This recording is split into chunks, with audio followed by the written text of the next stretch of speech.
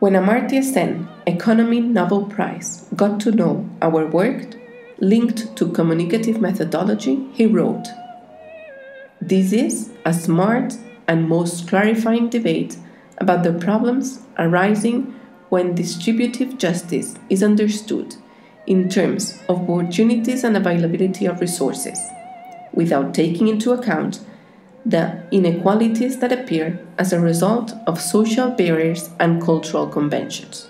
Compiling this communicative methodology demanded a great theoretical rigor as well as deep involvement in the practical side. To overcome the widespread habit of talking or writing about those issues that have not been directly read beforehand, there is a seminar since its start in 1991 with the book in hand that gives the opportunity of reading and talking about the best works in the different scientific disciplines. Debates are performed on the basis of egalitarian dialogue, in which the hierarchy of the speaker, but only evidences, is not accounted for, on arguments.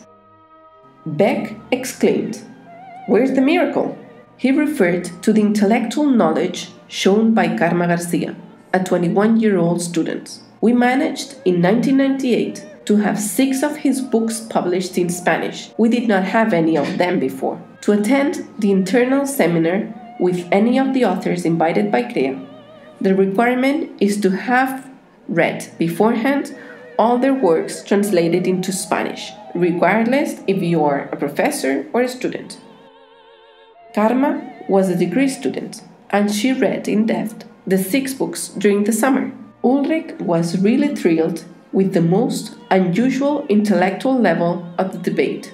He explained something about one of his works, and Karma, the student, said that that concept did not appear in that book, but in another one. The intellectual author smiled and replied, "Excuse me, young lady, they are my books." Then Karma just limited herself to show him a page of one of his own work, providing how right she was. Many authors have been highly impressed by the intellectual and human level achieved through those dialogic intellectual gatherings, completely opened, where it is read and debated what has been previously read with many voices and a great variety of participants.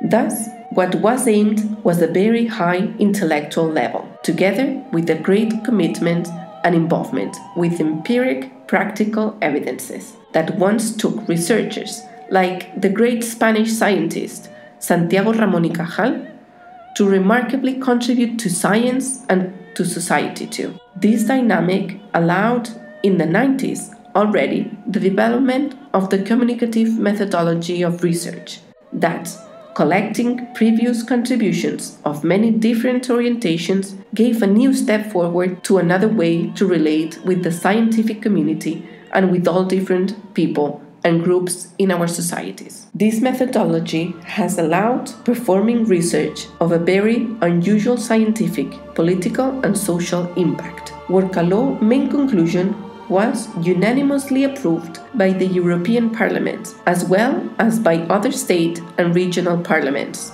In the project meetings participated, for instance, Livia Jaroka, the one who presented the motion in the European Parliament, or Josep Andreu, the one who presented it in the Spanish Parliament, once he had publicly committed before a Roma great-grandmother who declared herself as illiterate and who also participated in the research. The recognition of Roma people has generated relevant improvements in the situation of a growing number of their members. Although recognition in Catalonia had been previously achieved through European projects, it seemed an impossible task to obtain it in a Europe historically reluctant towards the recognition of ethnic groups as its people.